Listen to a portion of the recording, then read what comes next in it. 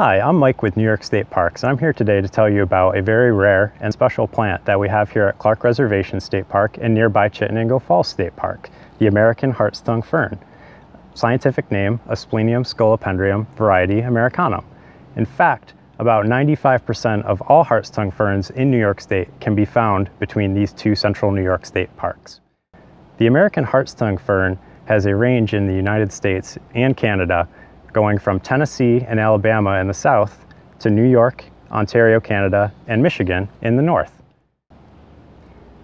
The exact reasons why the hartstongue fern is so rare are not fully understood, but we do know many things about them. We do know that they're extremely sensitive to changes in climate, and we know that they have very specific habitat preferences.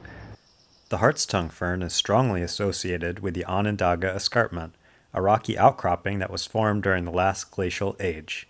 The fern has such specific requirements that it is almost always found on the steep north to east facing slopes of glacial ravines and plunge basins, and often with a sizable cliff face sheltering them from above.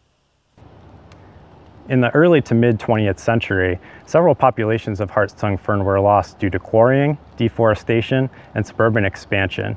In 1989, the hartstongue fern was then placed on the Federal Endangered Species List and is listed as threatened.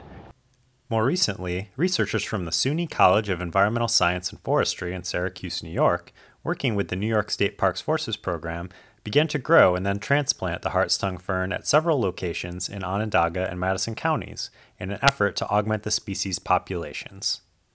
That program was moved to the historic greenhouses at Sonnenberg Gardens and Mansion State Historic Park in Canandaigua, New York last year, and is now part of the New York State Parks Plant Materials Program.